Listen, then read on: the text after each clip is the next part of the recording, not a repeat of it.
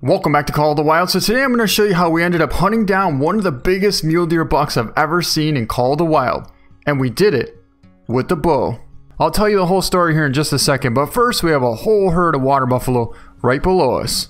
Now I don't really know what these all are here, and I don't want to spot them because then we'll have a water buffalo need zone here, and I do not want a water buffalo need zone right in my best mule deer spot. So let's just try and pick one out that's sort of broadside. Like maybe that one there? Yeah, that could work.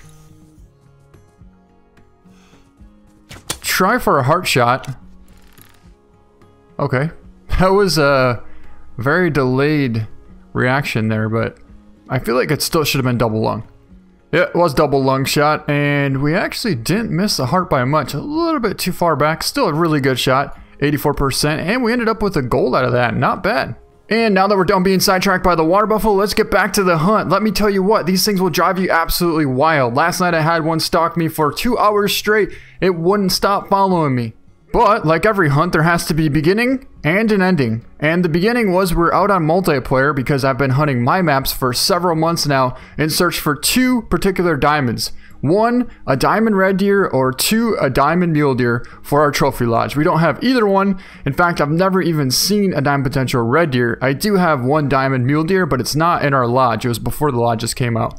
So anyways, we're out on multiplayer, and we came down to the far southeast lake here on Parque Fernando. And I'll show you where we're at here in a second, but we're just south of Lago Bibi. I'm sure a lot of people know where that is. Anyways, we came over here, and I spotted something over here.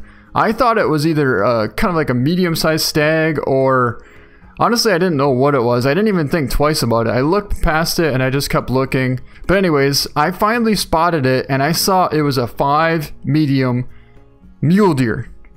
And when I saw that, that's when it hit me. Okay, that's not a red deer. That is the biggest mule deer I've ever seen. And when I saw that, I knew he was definitely down potential. The only problem is, when I spotted him, it was 12:20, okay? And the need zone, I just checked the map, ends at 12:30.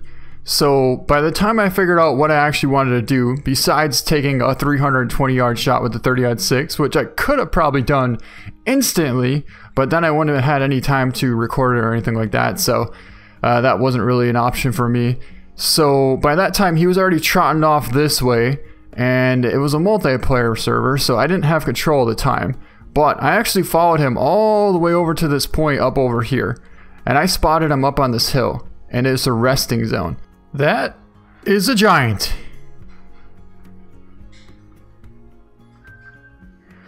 No way. We got his rest zone. So when I got his resting zone, I knew that there's going to be a really good chance he was going to come from this area here and go back to his drinking zone in the morning. The only problem is it was multiplayer, and I had to wait until either the host left or changed the time. So basically, I went and had dinner, waited, did whatever I could, came back, and the server of the host of the server actually left. And that is when it was game time. So basically what we did was we went over to this lodge right here. Now this is my map, so it's completely different, but I changed the time back to 8:30, and I set up 4 tree stands. That way, when this mule deer would come back, there was a good chance he was going to come all the way over to this point here. Now this is my map here, so you're not going to see a mule deer need zone, although this is a really good spot for mule deer as well, so don't get me wrong. So anyways, we had 4 stands set up here. The one I chose was the one right in the middle, and well, this is what happens next. Alright, looks like our first buck is on the way. It's not him, but he shouldn't be too far away. Got another buck coming in right behind. And another buck right behind. We gotta keep an eye out, because he might try and cut around the backside here, and we don't want that.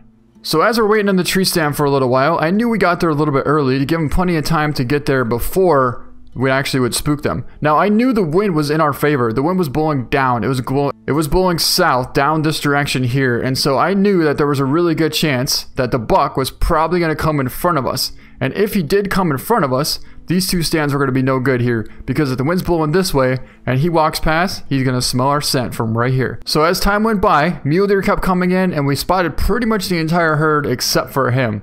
And it looks like they're gonna drink 50 yards in front of us. This buck stopped here at 31. Got another doe coming there. Another doe coming there. Well, I was kind of hesitant on whether or not he actually was going to come in, because there's a good chance he could have found a different drinking zone somewhere else nearby. Or maybe he's behind us in the brush and we just can't see him. Well, then this happens. Look at the size of this thing. Jeez, that thing's a giant. This is the first 5 medium mule deer I've seen since before the trophy lodges came out. And this guy's about to walk right past us. Holy. This is unbelievable.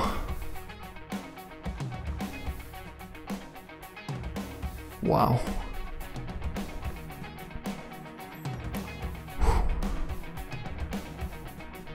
Have to calm down a little bit here, because this thing, he's huge.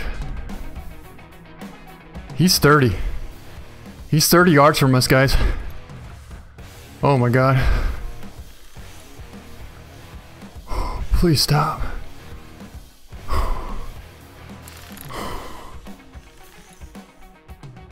No way. We smoked him. Oh my god. That's a giant. Get a consecutive check real quick. Holy. Here's our consecutive check. Looks like we're good. 100%.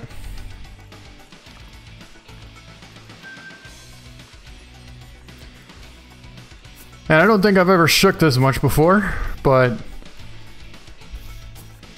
yeah, I am shaking like crazy.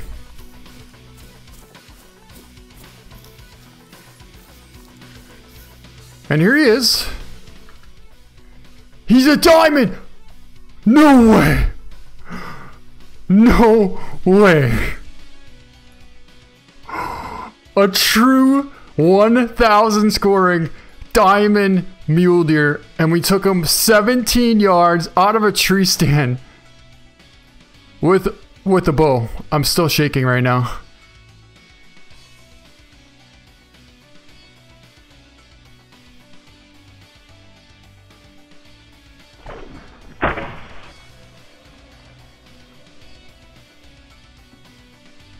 I've wanted one of these for so long, and especially the big rack like this.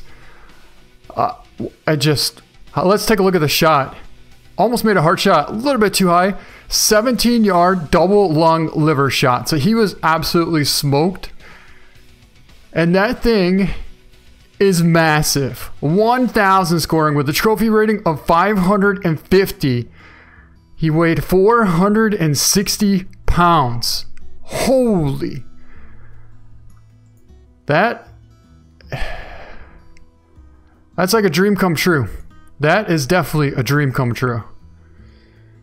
To take him out of the tree stand with a bow.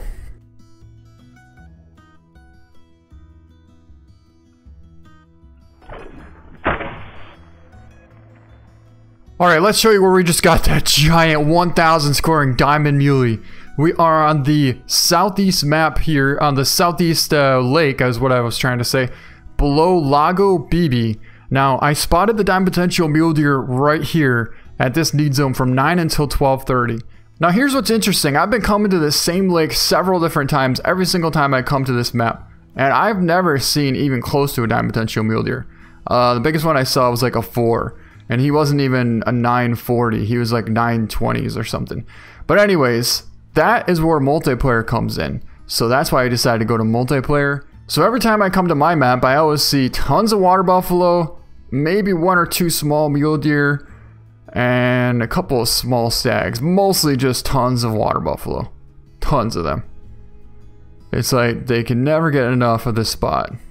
Well, here he is, our 1,000 scoring diamond mule deer that we took down with the bow, and I honestly didn't think that this would ever happen, especially since the true racks will be coming out probably not too long from now. I really didn't think that this would happen. I've hunted so long for this guy, or something even close to this big. Well, I guess sometimes that's where dedication and persistence pays off, because eventually you get lucky, you get in the right place at the right time, and you find what you're looking for. What's interesting about this buck is had I come there 20 minutes later, I never would have seen this buck because he was leaving the need zone. Now, we could have came there before, but there's a good chance if you come there before, you might have gotten there before the need zone actually started. So we just got really lucky that we got there at the right exact time, and we just barely caught a glimpse of this guy before he left the need zone. Set up a stand, and everything else just worked out perfect. And yeah, he's a giant. And with this new addition to our trophy lodge here, we're going to have an OG Diamond 1000 scoring whitetail and an OG Diamond 1000 scoring mule deer. I really didn't think that that would happen.